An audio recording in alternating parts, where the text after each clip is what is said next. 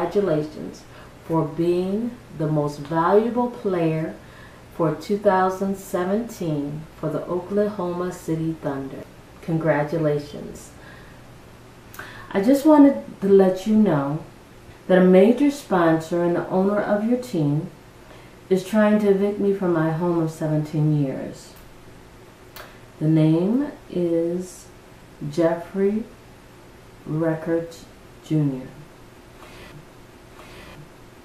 Your Why Not Foundation was created for children so that they would never give up, no matter what their circumstances, no matter what their situation is.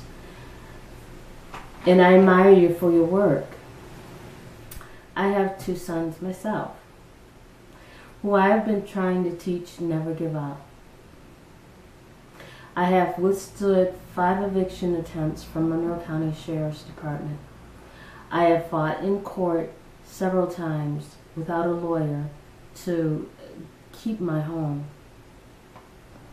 We are a people who have been enslaved and dispossessed as a result of the oppressive, exploitative, extractive system of colonialism and white supremacy. In this system, our labor and its products have been forcefully taken from us for generations, for the accumulation of wealth by others. This extraction of wealth from our labor and from the land form the financial basis of the modern globalized world economy and has led to compounded exploitation and social alienation of black people to this day.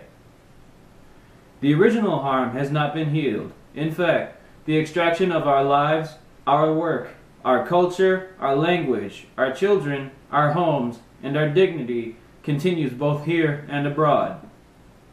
The beneficiaries of the harm done to our people have a moral responsibility to address that wrong.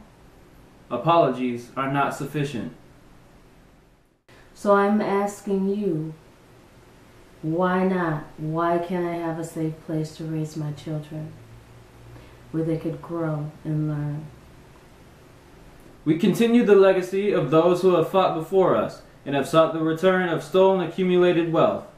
We assert the fundamental right to the resources required to create our own dignified and sustainable livelihoods through our own labor and self-governance. Key among those resources is land.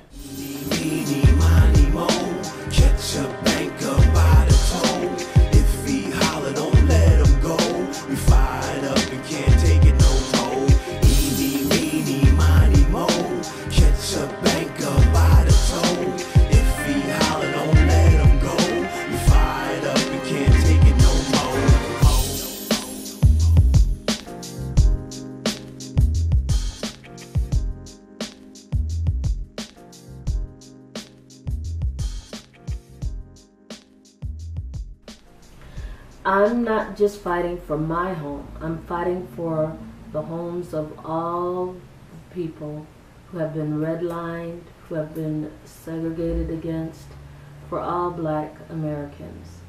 That's what I'm fighting for. That's what I'm doing this for. And I would urge other African American people to unite with me, because one of the things that my parents always taught me was, if you don't do anything about the problem, then you're saying it's okay. It's okay to make me homeless in my community.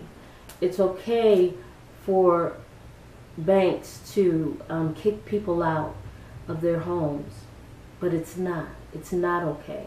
So we need to unite as a people and come together and support this cause, so we can change what the government is doing, change what private industry is doing. This is what I'm asking. If you can, Russell, help me stand up and defend against the cruelty of Mid-First Bank. One of the things I was always taught as a young person was never to give up. And it was very encouraging to me to know that you have a foundation telling people never to give up. And I'm not going to give up. I'm not going to give in to Mid-First Bank.